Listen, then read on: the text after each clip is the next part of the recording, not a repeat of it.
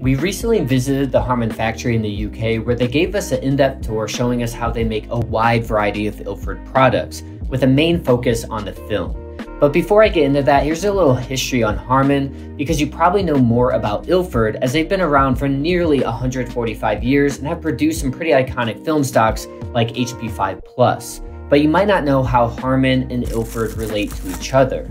So back in 2005, Harman Technology was formed by former managers of Ilford.